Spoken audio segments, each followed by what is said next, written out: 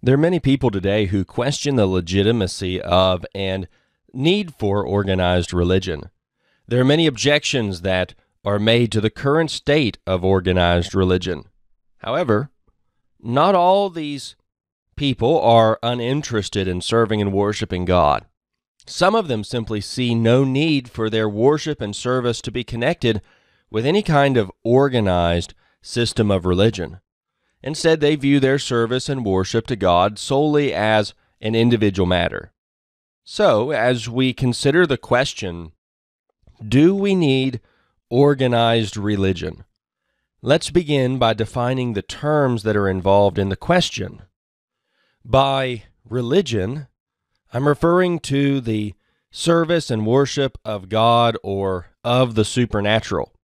By organized religion, then, I'm referring to an institutionalized system of religious practices.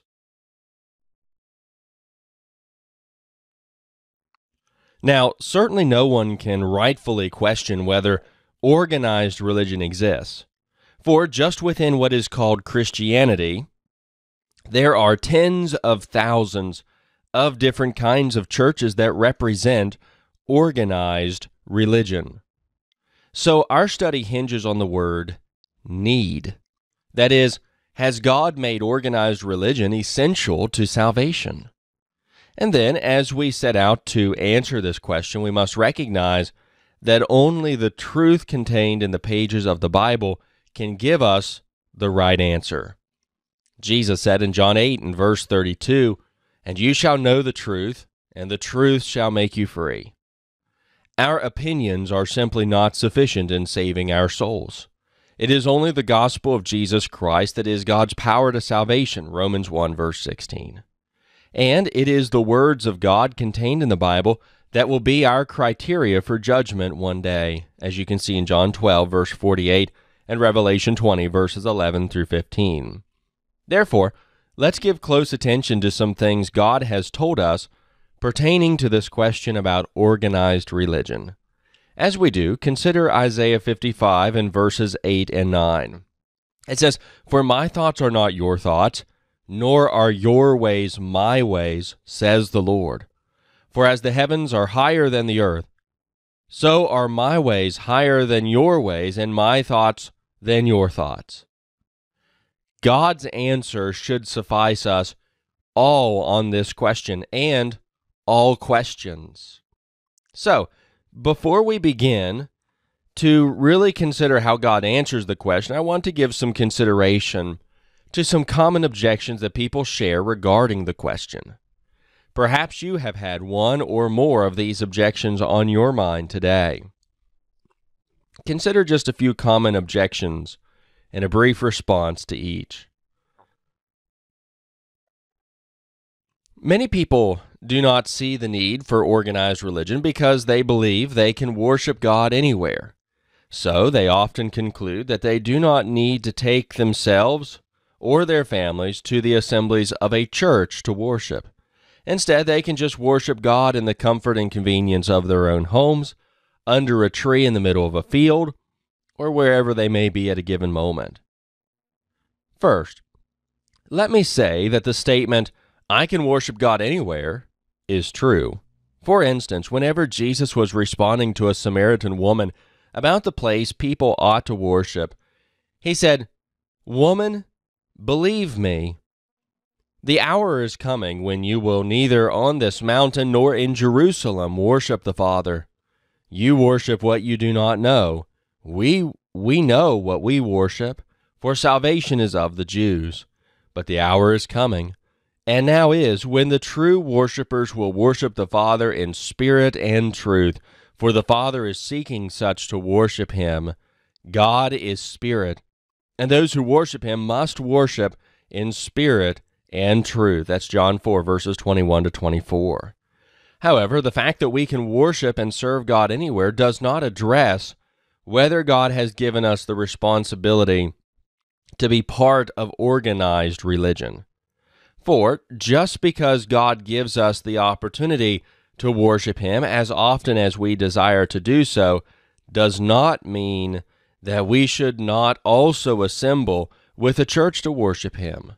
So we must not draw a conclusion that is too hasty just because we can worship God anywhere. Second, some people say, well, the church is full of hypocrites. Some people look at the churches they're familiar with, consider the people who are part of those churches, and conclude that churches are just full of hypocrites. So when they see people going to church on Sundays and then acting in sinful and worldly ways through the week, they see no need to be part of a church.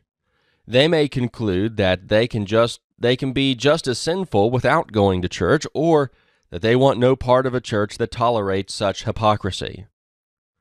First, let me acknowledge that there are many hypocrites in churches today. Although God is the final judge of such people, it is far too common to see people who go to church act and talk in ways that are not pleasing to God whenever they're not in church. And it is also true that God condemns such hypocrisy repeatedly in the Bible. For instance, Jesus said in Matthew 23, verses 25 through 26, "Woe to you, scribes and Pharisees, hypocrites! For you cleanse the outside of the cup and dish, but inside they are full of extortion and self-indulgence. Blind Pharisee!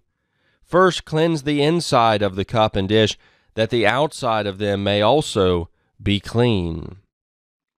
However, the fact that there are hypocrites who go to church does not prove that God is against organized religion. It only proves that he does not want you to be like the hypocrites. In fact, don't you think that there are also hypocrites who call themselves Christians and are not part of organized religion? Yet that does not prove that we should not be Christians. So we must not rashly conclude that God does not want us to be part of organized religion based on the presence of hypocrites. Third, some say, no church can save me. Some who object to being part of organized religion do so because they believe no church can save them. They say yes to Christ, but no to the concept of church. So, as they consider whether organized religion is essential to salvation, they have answered the question with a resounding no, because they recognize that Jesus is the only Savior.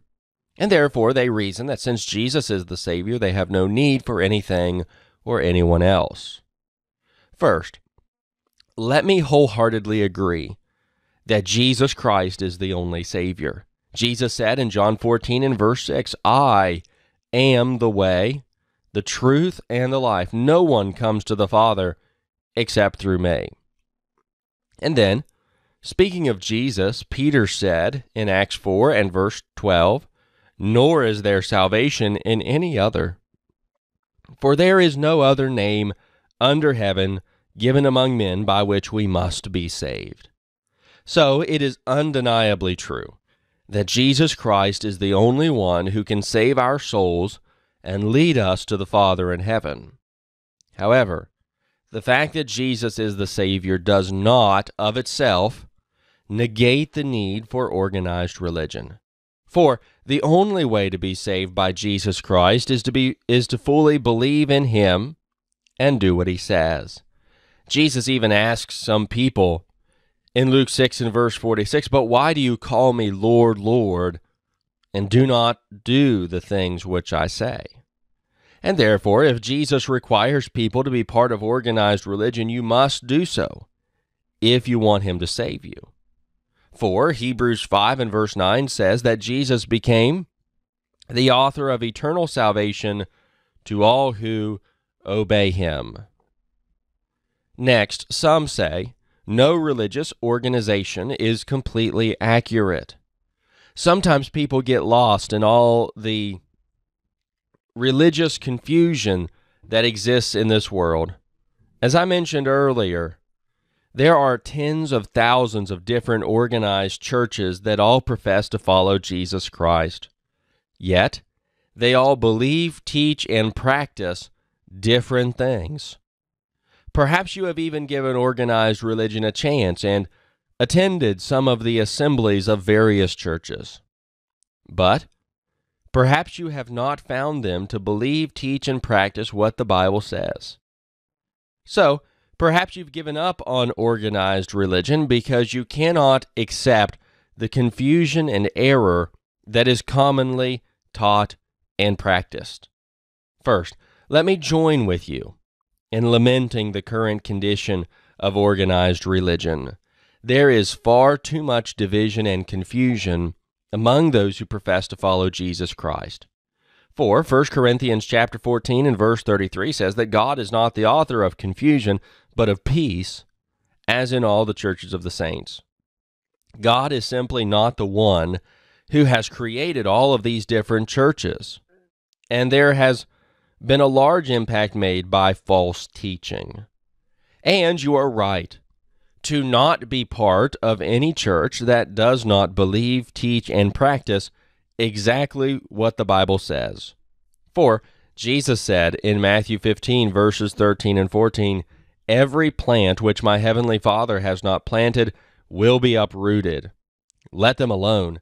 They are blind leaders of the blind, and if the blind leads the blind, both will fall into a ditch." However, just because the vast majority of churches are not what God wants them to be, does not mean that there is not one church He wants you to be part of. Although it's often difficult to sift through all of the confusion and false teaching that exists among churches today, God's Word will perfectly guide you in a search for the church you can read about in the Bible. So, do not neglect every church just because the vast majority of churches are not what they should be. And then, some will say, I don't need a church to tell me what the Bible says. Some people have the idea that the only reason they would need to be part of a church is so that they can be told what the Bible says. For there are some people in some churches who claim that ordinary people cannot understand the Bible on their own. So whenever they discover that they can understand the Bible without a church telling them what it says, they conclude that they no longer need organized religion and set out to study the Bible on their own. First, let me again agree with the premise that we do not need a church to tell us what the Bible says. In fact, everything about the Bible indicates that it was written in a way so that it could be understood by anyone who reads it. For instance, when the Apostle Paul made reference to his writings in Ephesians 3 and verse 4, he said, "When you read, you may understand my knowledge in the mystery of Christ." Later, he said in chapter 5 and verse 17, "Do not be unwise, but understand what the will of the Lord is." So, God has given us the ability to understand His Word whenever we diligently study it. However, just because you can understand the Bible without a church does not mean that you do not need organized religion. The fact of the matter is that organized religion exists for more purposes than just to tell the people who assemble what the Bible says. So you must diligently weigh out all that the Bible says about organized religion before making a final decision. Now, as we consider whether we have a need for organized religion, we must consider the origin of it. Remember, Jesus said in Matthew 15 and verse 13, "Every plant which my heavenly Father has not planted will be uprooted."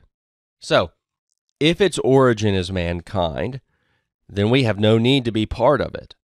But if God is its creator, then we should seriously consider what He says about it. So first, God created the universal church. The Bible teaches that God has established a church. Listen to Matthew 16, verses 18 and 19. Jesus said, "And I also say to you that you are Peter, and on this rock I will build my church, and the gates of Hades shall not prevail against it. And I will give you the keys of the kingdom of heaven, and whatever you bind on earth will be bound in heaven, and whatever you loose on earth will be loosed in heaven." Jesus directly stated that He would build His church, and this church or kingdom was established in Acts chapter 2. All the references in the Bible to this church before this time are in the future tense, that it would be established. However, all the references to this church after this time are in the present tense, that it already exists. Acts 2 and verse 47 even says, "And the Lord added to the church daily those who are being saved." This church can be called the universal church because it is composed of every person who is in a saved condition. And therefore, there is only one universal church God has created. But it is essential to recognize that God is the one who has created this universal church. Now, recognize that this universal church is organized religion. For God has told this church exactly what it must believe, teach, and practice through the pages of the Bible.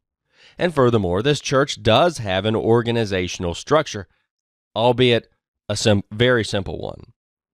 The organizational structure of this universal church consists of a head and a body. Colossians 1, verse 18 says, "And he," that is Jesus, "is the head of the body," the church, which is the beginning, the firstborn from the dead, that in all things he may have the preeminence. So, Jesus is the head of this church, and the church is his body. Next, God created the local church. So it's also important to recognize that local churches exist with God's approval. Throughout the pages of the New Testament, beginning in the book of Acts, local churches are seen to be in existence. And as God's word touches on them many, many times, never once does God express disapproval for the existence of local churches. Although there were local churches that were guilty of doing things that they should not have been doing or failing to do things that they should have been doing and were rebuked for such, the arrangement of local churches was still not condemned in any way. More than that, local churches are clearly seen to be part of God's pattern revealed in the Scriptures, indicating that they exist because of God's perfect design. For instance, there was a church which was at Jerusalem, Acts 8 and verse 1. There were churches throughout all Judea, Galilee, and Samaria, Acts 9 verse 31. There were people who were part of the church of God which was at Corinth, 1 Corinthians 1 verse 2. Paul told the Romans that the churches of Christ greet you, Romans 16 verse 16. And there are many, many similar examples in Scripture. But it is important to recognize that these are not different denominational groups.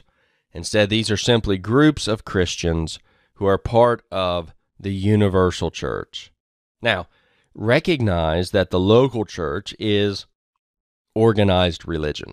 For God has revealed his perfect pattern concerning how the local church must function, such as the way the local church is to worship God and the work it is to accomplish.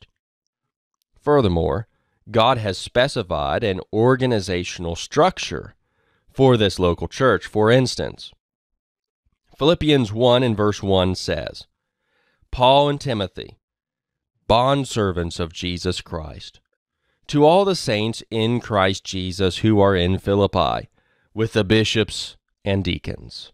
So, God wants there to be bishops, who are also called pastors and elders, and he wants there to be deacons in every local church, in addition to all the saints or Christians. So God has clearly created organized religion, but it is also important to recognize that he has not created all systems of organized religion. The organized religion God has created is clearly outlined in the pages of God's Word.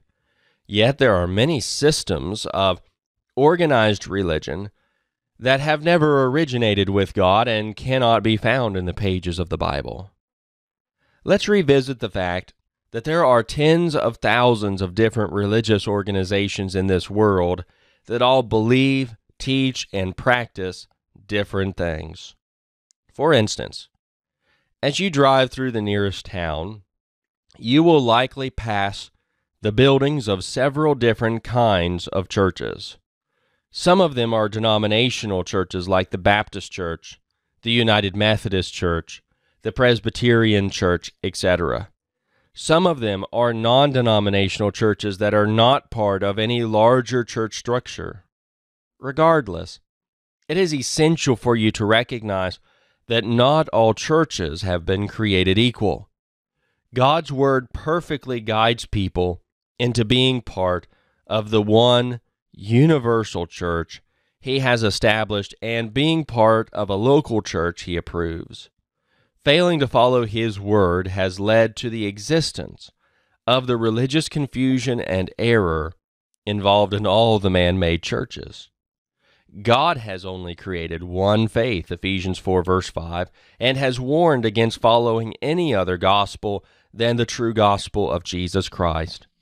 Paul said in Galatians 1 and verse 8, "But even if we or an angel from heaven preach any other gospel to you than what we have preached to you, let him be accursed." 2 John 1 verses 9 through 11 says, "Whoever transgresses and does not abide in the doctrine of Christ does not have God. He who abides in the doctrine of Christ has both the Father and the Son. If anyone comes to you and does not bring this doctrine, do not receive him into your house nor greet him, for he who greets him shares in his evil deeds." So, we cannot choose to be part of any church that has not originated by God's design and that does not follow His perfect pattern.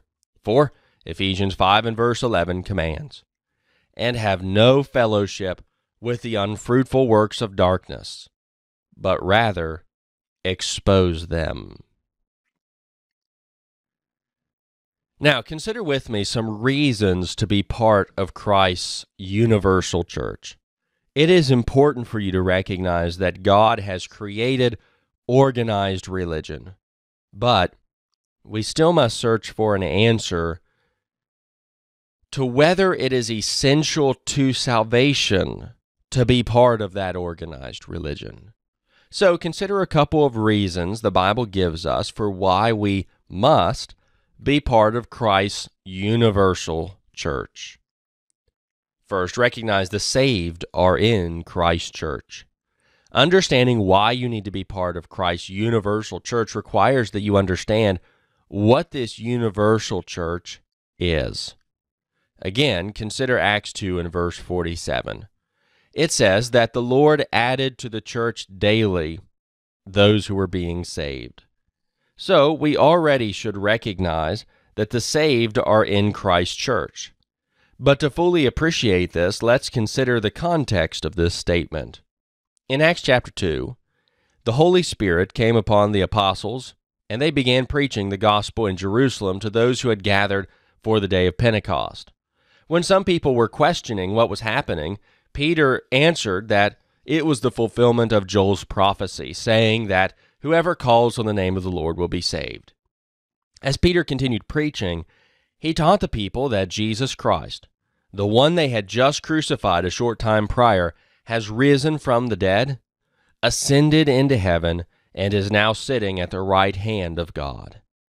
When the people heard that God had made the one they had crucified both Lord and Christ, some were cut to the heart and asked in Acts 2 verse 37, "Men and brethren, what shall we do?" Peter responded by saying in verse 38, "Repent, and let every one of you be baptized in the name of Jesus Christ for the remission of sins, and you shall receive the gift of the Holy Spirit." As he continued to teach and warn them to be saved, about 3,000 people gladly accepted his word and were baptized. Acts 2 and verse 41. These who were now saved were added to the church, and then the Lord continued adding those who were being saved to the church every day. Acts 2 verse 47. So, Those who obey what God requires them to do to be saved are added to the church and counted among the saved. But those who do not obey God's plan of salvation are not added to the church. And therefore it is God who adds people to the universal church whenever they are obedient to his commandments for salvation. And if you're not part of this universal church, you are not counted among the saved. It is at the point of baptism that you are added to this church and come into Jesus Christ. 1 Corinthians 12 and verse 13 says, "For by one Spirit, that is, by obeying what the Spirit has commanded in the pages of the Bible, we were all baptized into one body," which is the church, Colossians 1 verse 18, "whether Jews or Greeks, whether slaves or free, and have all been made to drink into one Spirit." Next, you need to be part of this one universal church because Christ only built one church. As we've already seen, Jesus promised, "I will build my church," in Matthew 16 and verse 18.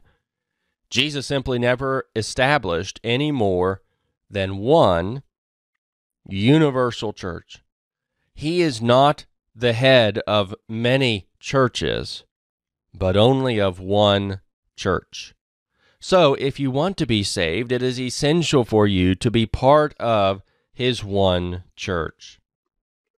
Listen to what Paul told some elders in Acts 20 and verse 28. It says, "Therefore take heed to yourselves and to all the flock, among which the Holy Spirit has made you overseers, to shepherd the church of God, which he purchased with his own blood." So, although there are many local churches, which we'll talk about next, there is only one universal church that God, or Christ, has purchased with his own blood. He simply has not purchased any other church with his blood. And therefore, if you want to be counted among the saved, you must be part of the church he has purchased. The Apostle Paul said that there is one body in Ephesians 4 and verse 4. No more and no less. And since the body is the church, as you can see in Colossians 1 and verse 18 and Ephesians 1 verses 22 and 23, the fact that there is only one body means there is only one church.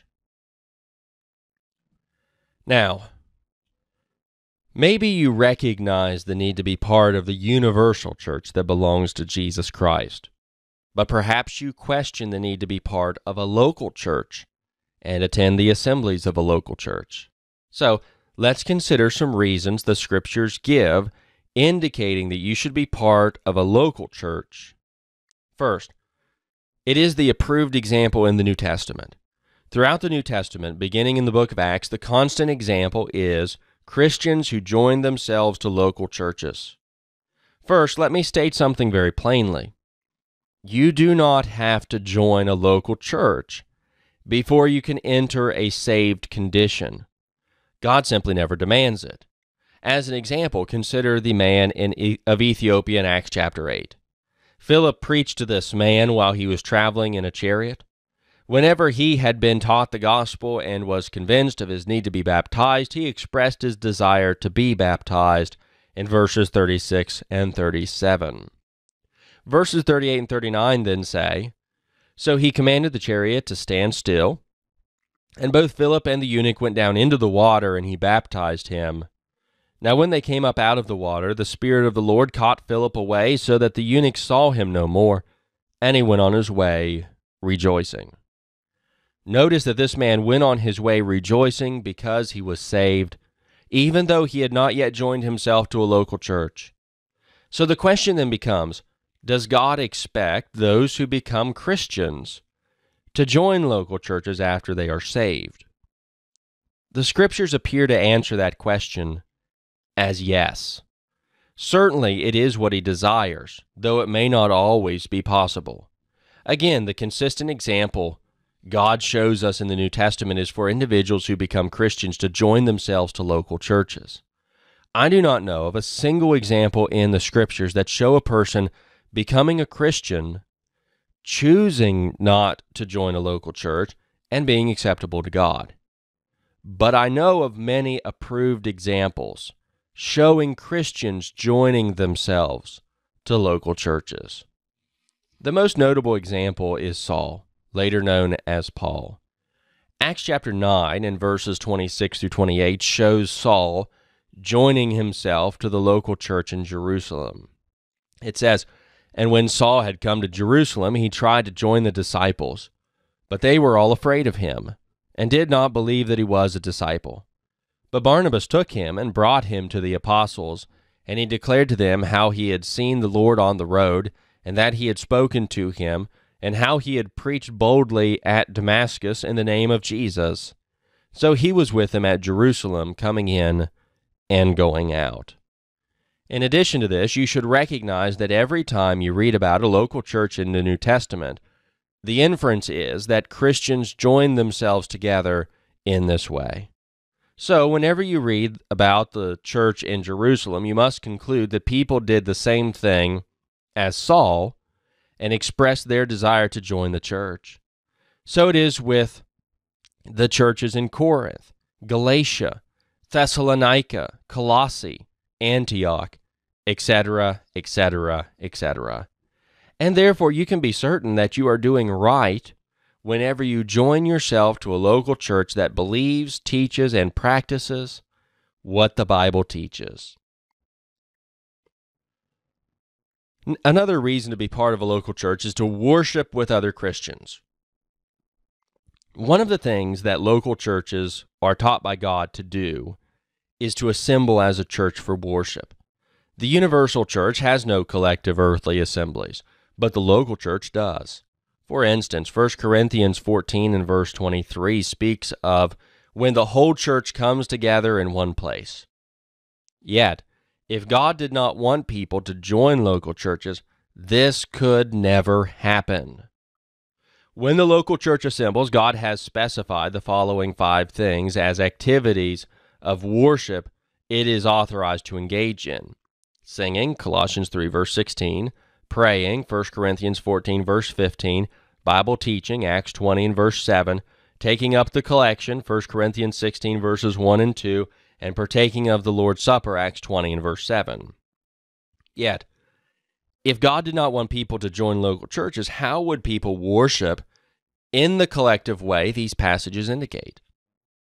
You see, while Christians can and should worship God individually, as we saw in John 4 verses 21 to 24, God still wants Christians to worship Him together within the assemblies of local churches whenever they're able to do so.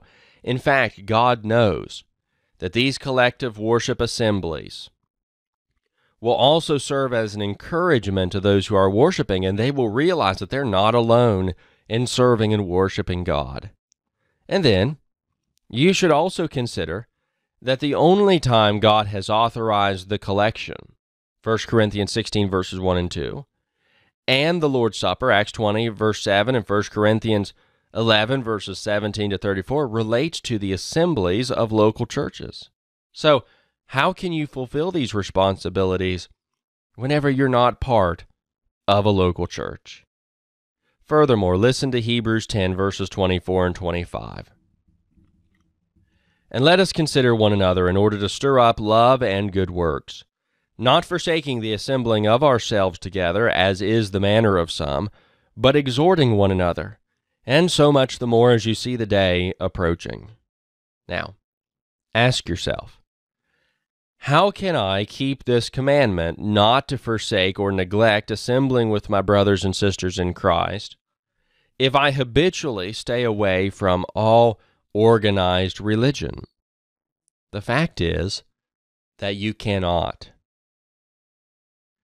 Another reason to be part of a local church is to work with other Christians. Although God has given every Christian personal responsibilities in serving and accomplishing His work, He has also given some specific work to the local church.